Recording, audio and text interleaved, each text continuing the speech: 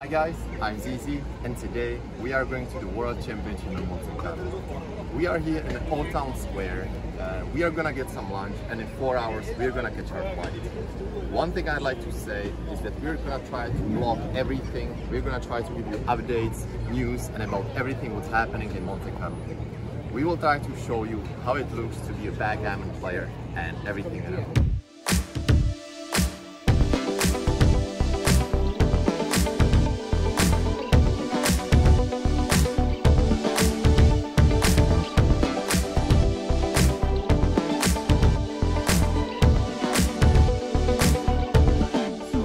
Here some sushi bowl, we've got lentils with potatoes. It's all vegan, it's all healthy, us healthy food, healthy mind.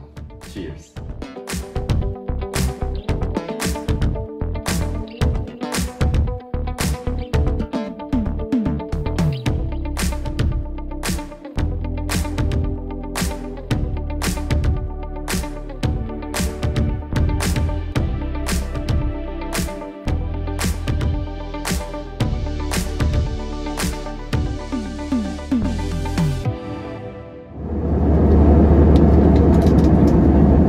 Yesterday, I finally understood how that mess on the airport looks like.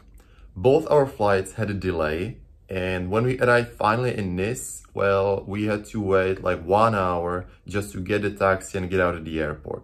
So we arrived to the hotel like 11 p.m, which was like 2 hours afterwards we should have arrived. So we just get the shower, get to the bed and just went to sleep because today we should have a fresh start. Today there is a first tournament, but about it I'm gonna tell you outside. So today we are going to play the 550 euro tournament, which is the first tournament in 9 days what we are gonna be here. This is more like a warm-up tournament before the World Championship, so not everybody comes to this tournament, but of course we're gonna play it. We're just walking to the Fairmont Hotel where the tournament room is.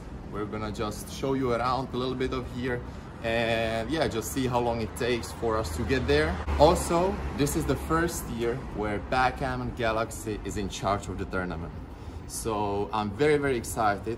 They've got a big upgrade from the last time, since they have like 120 new boards, which are beautiful. I've got privilege to have one at home since I've won it in the UBC. And yeah, the only thing we can expect is that this can be awesome. Otherwise, I believe there's gonna be many surprises, so very excited. This is it. Let's walk up there and let's see how it looks.